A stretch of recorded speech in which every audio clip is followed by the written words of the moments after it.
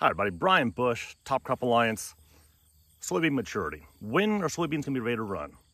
You know, it's pretty easy to go out and check maturity on corn and, you break the ear in half, shill it off, get a pretty good moisture on that. It's a lot tougher to figure that out in soybeans. So here's a couple starting points to kind of get you rolling, get kind of an estimate when we might be ready for maturity, ready for harvest. So let's start, from furthest to closest. Number one, R6. This is the green soybean stage. So you can look down through here, all the pods are still green. A plant like this still has every bit of 3 weeks to get to maturity, let alone when we get to maturity, being R8, then we start going down in moisture from there. So this, if the whole field looks like this, like a lot of our double crops do right now, this is still a month away, no question there. Now, weather can kind of play with this as we continue to be dry. We might see more issues with the beans just die and give up earlier. But if your beans have pods that are completely green like this, I would think you're probably still at least a month out from harvest. Next stage, R7. So at this stage, we start to lose the color. So we lose that green color on those soybeans. As a rule of thumb, this is probably still 10 days, 2 weeks from maturity, another 5-7 days after that to get to harvest moisture.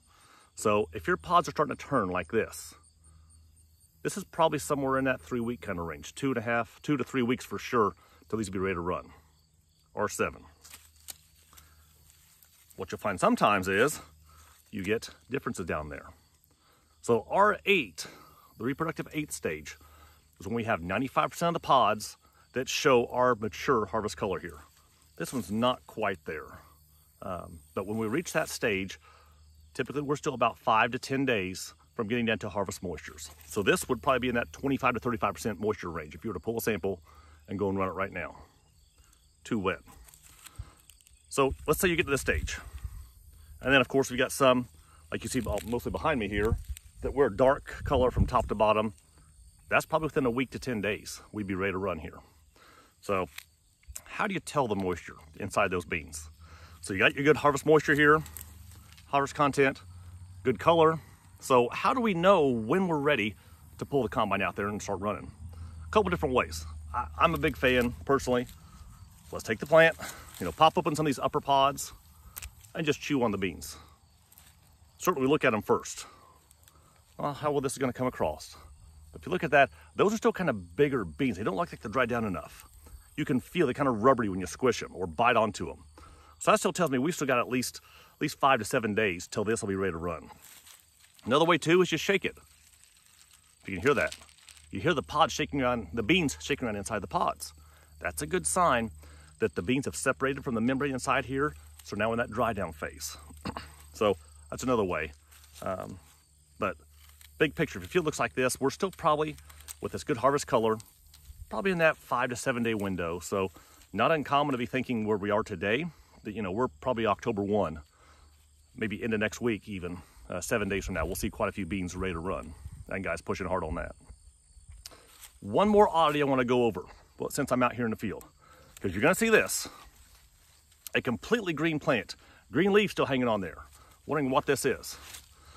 When you look close, the pods are almost zero, or no beans inside those. This is the normal plant out here, but this is caused by a virus, the tobacco ring spot virus. Within this tobacco ring spot virus, insects. This virus naturally occurs in our waterways, in our ditches, and in dry years like this, insects will go out of those ditches and start feeding in the beans. And they bring this virus with them. So I've been in a couple different fields looking through some issues where we're finding lots of this. And by lots, it's probably 0.1%. But it looks like a lot more out there. So this is a virus that can pop out there. The nice thing is, typically there's no beans in these pods. This is gonna go right through the combine, not end up in the grain tank. But it's ugly to look at.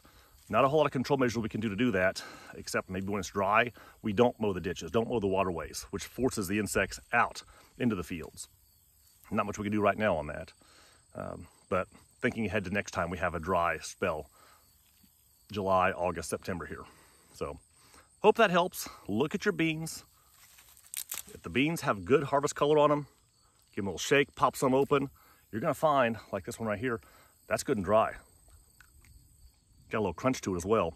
So that's telling me we're getting pretty close on this part here. Managing the overall moisture of the field is gonna be pretty important here. Last year, back in 2022, we had situations where we had 8% beans on the top of the plant and butter beans in the bottom. Cross our fingers. Right now, I'm not finding that in the fields. They're maturing pretty uniformly here. We're definitely gonna find some, like this plant here I showed you earlier. Yeah, there's some green pods on there, there's some brown pods ready, but I think those will mature a little bit quicker here and be a little closer. We won't have that extreme difference in soybean maturity, soybean moisture when we get done. Hope that helps. If you have any questions, as always, let me know. Thank you.